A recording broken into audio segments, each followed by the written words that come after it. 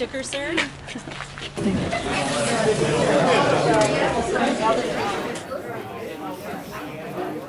I'm Tom Welch. I'm chairman of the PUC. This with me is Dave Littell, another one of the commissioners, and Matt Capley of my staff is over here. As you no doubt know, the case is a commission investigation of a proposed lease and contract for sale of water between Fryeburg and Nestle Waters of North America.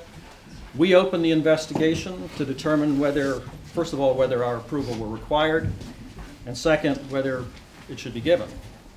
The reason for the public input session is to allow us to hear directly from affected members of the public.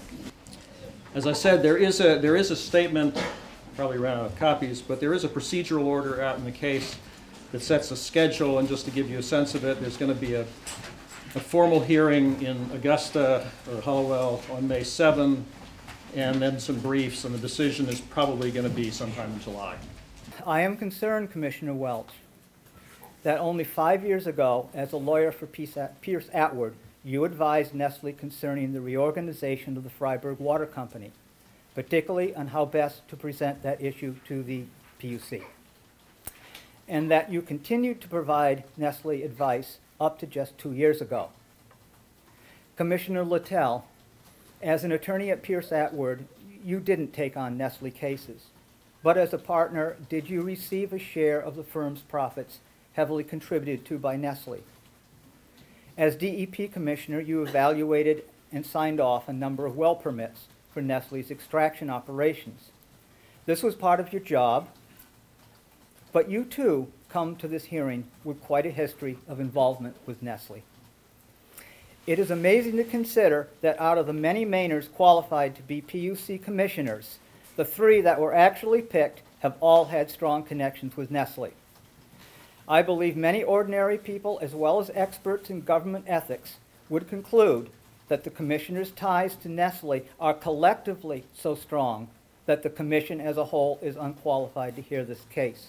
Because the proposed contract, to me, is unfair, unprecedented in its length, with climate changing so fast, and with difficulties with the Fryeburg Water Company that are too deep for me to be able to fully understand, you may need to lay aside some customary assumptions about how you normally hear cases. Your job is to do all you can within your decision-making power to ensure that the people of Fryeburg and the local area have access, good access, to fresh water far into the future. In the meantime, I will do my best to hold some trust in you. Mr. Black, the public advocate, told me to ask you guys. When I asked him, he did not have an answer. And so, in my investigating into docket 263, it was about quality issues. There were severe quality issues going on with the water. You know, people in East Conway were getting chunks of stuff in their water. There's a lot going on. Now, when I looked through the docket, that docket was about quality issues in the Pure Mountain Spring well. And they had required testing done during that time. But the testing that was required was done only on well 2. There was no testing done whatsoever on the Pure Mountain Spring well. Now, why did you test well 2 and not well 3? I see your name on the dockets, you know, so that's why I'm asking, because I'm concerned about that. Because the town, that well was not properly monitored for 4.5 years. And yet, from 2004 to 2007, or 2008, I should say, and yet, in the docket, you guys were checking out the tests and doing tests of well 2, but nothing on well 3. Now, the way I understand it, you know, even though right now the docket 2008-52 is the latest docket, that's not the only one that's current. Am I right? I'm a local business owner, and we have a veterinary hospital down the road. And in particular, just to cut to the chase here, when I read the agreement, I was surprised to see that it seemed, in one area in particular, it seemed to favor Nestle over local businesses. It is the PUC that has a social responsibility to protect the public from harm, and there's plausible risk of it. Commissioners Welch and Littell, please note that you embark on new waters with this contract. Voters in a rural California water district recently voted down a 50-year-long contract with Nestle to extract drinking water, leaving the 45-year Nestle Fryeburg Water Company contract as the longest in the country? How can you be so sure that you will not do harm to local people if you give away so much public control over water resources for almost the next half-century? I'm here to testify about my experience with Poland Spring because I know a lot of people have expressed concern about them as a business partner for the community. And I would just like to say that when I moved to Fryeburg, one of the things I was most excited about was I actually got to drink the water that it comes in a Poland Spring bottle. Some folks have questioned the quality of our water. We were recently voted the best tasting water in Maine, so I don't think there's any question about the quality of water. I agree with what a previous speaker said, that Maine does have trillions and trillions of gallons of excess water.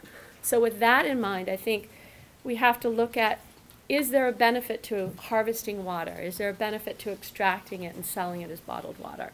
The initial entry of Nestle into Fryeburg was done without any public notification, but rather through the back door by Fryeburg Water Company and Maine's current pumping laws. It was very deceptive in my eyes. As former chairman of the Fryeburg Planning Board in 2008, I was involved when Nestle wanted to expand their extraction through a third fee-free pump in the town of Denmark that is connected through pipes to a second pumping station in Fryeburg. During our procedural meetings, just like this hearing, the citizens of Fryeburg who showed up to the hearing overwhelmingly did not want Nestle to take any more water from this region. Of the nearly 100 people who attended, only 2 people supported it, and one was Hugh Hastings. The board voted to reject the pumping station, which was supported by the Fryeburg Board of Appeals. Yet, Nestle sued the town. Unfortunately, the Maine Supreme Court overruled us to support this gigantic international corporation.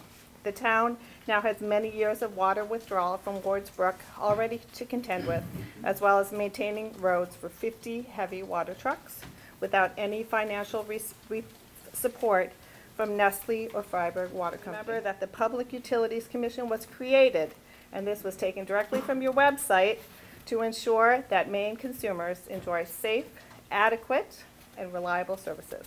This is 2013, and I would like to see the two of you be on the cutting edge, just like you're out on a limb now, you know, by considering, you know, a 50-year contract, which is absolutely absurd, as we all know.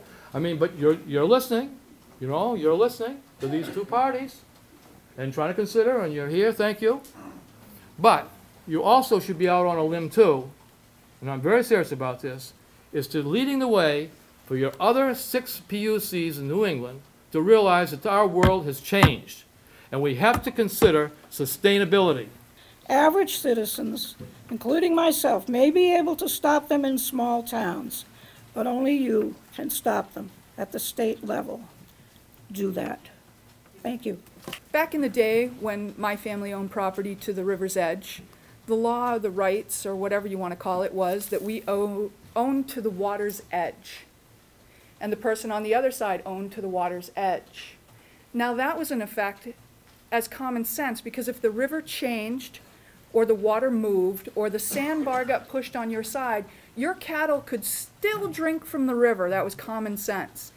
What would we do as common folk, town folk, taxpayers do if the river moves with Nestle? What do we do? Just have a hard time. Should we as citizens be thankful that Nestle's willing to donate to us our own bottled water? I guess that, to me, that's... I believe in sharing, and I do think the water should be shared. I do know, I'm a former trustee of the Water District. I know there is monitoring. I know there will be more monitoring. I believe in sustainability, all of that. That's, you know, everyone said some wonderful things. But the bottom line is Nestle Poland Springs is here. They will continue to be here. Groundwater extraction, creating dissolved silica losses in the drainage, is one of these subtle, unnatural flow impacts. Groundwater contains 10 to 40 times more dissolved silica than surface water runoff into streams and lakes. This dissolved silica in freshwater flow eventually reaches coastal waters, where it is crucial for healthy diatom populations and the superior ocean fishery that depends on them. Ocean diatoms are responsible for removal of over 1/3 of atmospheric carbon dioxide and restoring oxygen to the atmosphere. The diatoms also reduce ocean acidification. Every water tanker that leaves Fryeburg and other groundwater extraction locations not only extracts water from the river basin, but also changes the dissolved silica nutrient flux from land to the Gulf of Maine. As the worldwide demand for water increases, groundwater extraction may become more and more common in every Maine river watershed, and the overall nutrient flux change impact will increase. The Fryeburg Water Company is not a healthy company. Financially, it is losing. In 2007, it lost over $10,000. 2008, over $65,000. This is a significant impact, can cause a significant impact to the ratepayers of the district. The long-term sustainability of the company is vital to the ratepayers in keeping rates at a reasonable level. There's been a comment made, we do have very low rates, and I think that's a good thing. But we do have to ask, are they reasonable? Will they help allow the Fryeburg Water Company to remain viable and healthy? And is the deal that they are proposing with Nestle Waters a good deal for the company? Well number one is the most valuable asset the Fryeburg Water Company owns, period. It's been stated by many boards, etc. Has more valuable than anyone. The Fryeburg Water Company is on the verge of giving up control of that most valuable asset for a long period of time. Considering they've been involved with Nestle's for a long period of time, their financial viability is questionable at best. The debt, the operating losses that they are incurring, I'd have to conclude as a business person that this deal, the deal that they have, had better be a darn sight better than the one they are currently operating under. I think this is a business move to hopefully bring a bottling plant to this community. As far as the term of the agreement, who is going to come here and spend $50 or $60 million like they did in Kingfield on a short-term agreement? Maybe I'm opposed to any contract with Nestle Waters because it's an international company, and under international law, you may be bound by trade law, treaty law, which will trump any state, local, federal law. I'd like to see the Maine Public Utilities Commission investigate that with their lawyers and find out what the implications of any contract with an international company would be under treaty law. I'm a local business owner here in town. I own a bakery, and I also sat on the planning board when we had multiple bulk water extraction permits before us. I was also on the board when the Emery-Garrett study was initiated. And I'd like to say, with regard to the Emery-Garrett study, multiple applicants who have test wells were the ones who supplied the information for that study to be done and the modeling for that study, for the information for the modeling for that study.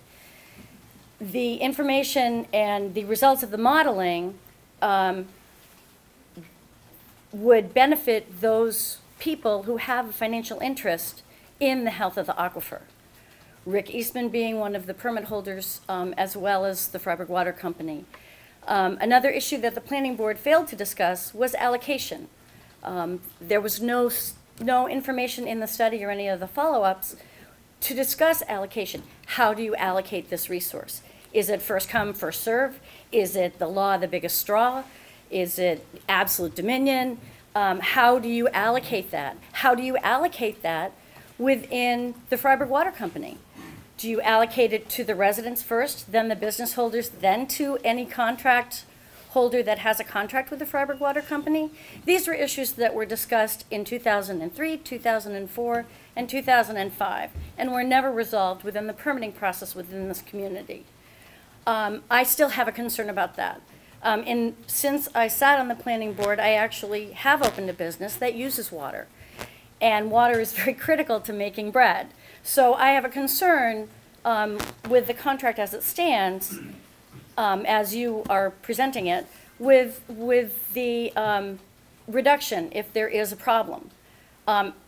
If it's a proportional reduction in the amount of water being pumped for the local businesses, I don't even use my quarterly allocation that I pay for. I do not use 100 cubic feet. So if I am proportionally reduced as a result of the health of the aquifer, I'm out of business. I was a selectman from 2007 through 2010, and there were a number of issues that came up during that time. Well 3 is the primary source of drinking water for this town, and in 2008, one of the consumers of this water approached me. He's in the audience now, Mr. Harriman, and he was curious as to what was in his drinking water, so he called the Maine Drinking Water Program and asked for any tests, and they indicated that they didn't have any tests for well number 3, and that there were none since its inception, submitted by Fryeburg Water Company. So I called the Maine Drinking Water Program and spoke with Dan Piasecki, the representative at the time, excuse me, for this area, and he indicated that indeed there was no monitoring schedule and that he could find no tests done since the inception of the well. So I asked him to come out and immediately test the water and test both wells, number 2 and 3. He did come out and tested number 3, and then a few months later tested number 2. The water came back different from the well in number 2. There was slightly higher nickel. There were some phthalates from plastic residues in it. That was unexplained at the time. He couldn't explain why the phthalates were in there, but that was almost a 5-year span of time where the people of this town didn't know what was in their drinking water, or were drinking something that apparently was unknown, at least according to the state. That doesn't mean there were no tests done. It just means that there were none submitted. So I think that brings some bearing on this case, because it has to do with managing this asset. I think their greatest asset is access to this aquifer, this spring water aquifer. And during one of our teleconferences, I asked Fryeburg Water Company if they recognized the difference between the value of spring water versus standard artesian well groundwater. And they stated that they did not differentiate. There was no differentiation between spring water and groundwater, which I found, I found that surprising, because they've dedicated their spring water, one of their spring water wells, under the condition it had to be spring water, to their single bulk water customer, which is Pure Mountain Springs, a wholly owned subsidiary of Nestle Waters North America. So, again, if they're not seeing the value of spring water, I mean, even Coors was made famous by, Pure Mountain spring water. I mean, there is an increased value in that, and I think it's recognized just in the fact that an intermediary, Pure Mountain Springs, was set up in order to intervene, or rather help provide the spring water to their single bulk water customer. So another thing I wanted to address is that I think there's a little misinformation going on here. I saw nothing in the proposal regarding a bottling plant or employment to the people of this town. The tax revenue increases, I think, are irrelevant to this proceeding. I think they have nothing to do with the proposal at hand. In fact, the proposal at hand may decrease the value, for all we know, of the industrial zone area, because if there are no checks and balances on pumping, once the people of the town have been removed from that aquifer, the aquifer technically could be drained dry. There's nothing in the proposal to protect it once the people are removed, once the townspeople are removed. This proposal is, again, so vague as to where are they going to put us? They're going to find another place for us to go. But they don't say where, what the quality of the water is like, what it's going to cost the ratepayers. And the other point I'd like to make, gentlemen, is that the rates are very low. In fact, if you look at the bulk rates, they're extremely low. And that helps the locals who pay incrementally for their water monthly with slightly lower rates, or around middle of the road, really. But if the water district was looked at as a single entity buying bulk water, then why wouldn't they be afforded the same bulk rates that the other bulk purchaser would be? They have all organized. They should, even if the bulk rates were to go up, which I hesitate to say the exact number right now, but when we come to, my brief will explain the exact numbers, but the rates are very low. I think people would be shocked at how much a tanker of water costs Nestle Water North America, or rather Pure Mountain Spring. But if that bulk water rate were to come on, and there were others sought who might want this water, because again, Fryeburg Water Company has said they have not looked for any other purchasers of the water. So if the market was allowed to come and bear on this, we might find that there are much better proposals than just standardly keeping these very low rates and extending it out for a lifetime. But I haven't heard anyone mention in the contract it doesn't make any difference if it's 25 years, 15 or 10. There's an automatic rollover where it is going to keep in perpetuity, keep renewing the contract without coming back to the PUC for any oversight. Now, at the end of the contract period, I would like to see it come back for oversight to the PUC before it's automatically rolled over forever. I guess editorially, I'll just say I only have one good use for Poland Spring water bottles. I keep one under the front seat of my car. I've been a ratepayer and a customer to Fryeburg Water Company since 1988.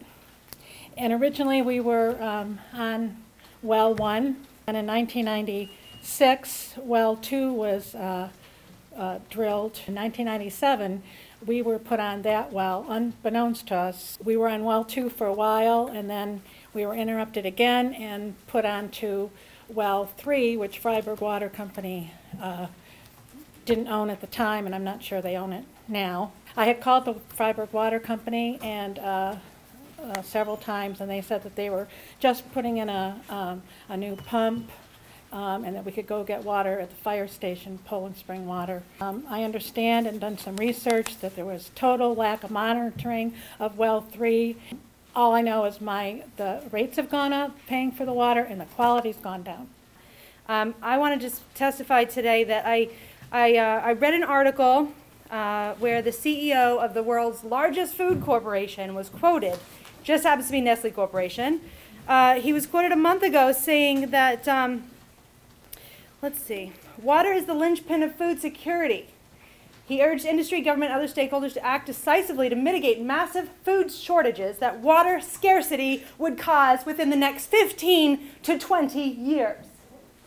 This is a quote from the top minds in the food industry. This is expected. It is not surprising to me that the revision of this agreement with Fryeburg, the people of Fryeburg, would actually go past that time, because a corporation needs to secure its assets. I just hope that when you turn this down, you realize that you have averted a water war in the state of Maine. Thank you. But almost 11 years ago, my husband and I invested in a business in Fryeburg.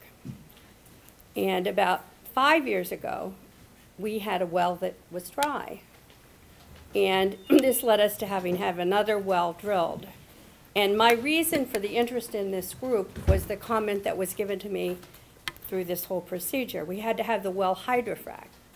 And the person, we ended up with a good well, but it was a considerable expense. And the person who did the hydrofracking said he was very concerned about the people in the outlying areas near us that were having the same situation where the wells would come up dry. So it got me very interested in this meeting and what this concern is all about. I live in a farmhouse with a, I hate talking like this. We have a dug well. It's been there for, maybe 200 years, and it's dried up twice in the last summer. We have stewardship of somewhere over 500 acres of wetland. And you can't convince me that my water don't get in this aquifer. We're upriver. Yet, we're not consulted. And that's about all I got to say. I'm a landowner in Waterford, Stoneham, and Albany. And I'm just listening to all the points, and I think everybody's got something to stand on. But I'm just kind of confused why anyone would negotiate or even consider doing business with a company that will sue you if you don't. I've been there for 15 years, and I just wanted to make a comment about climate change and what people have been talking about the weather. Okay, who would have ever thought what happened on the Mississippi? How many gallons is that? And that's all I want to say. I forgot to mention that in the town of Fryeburg, actually, Nestle has 2 pumping stations. One is out going 302 towards Bridgeton, but it's still in Fryeburg. Where's our training?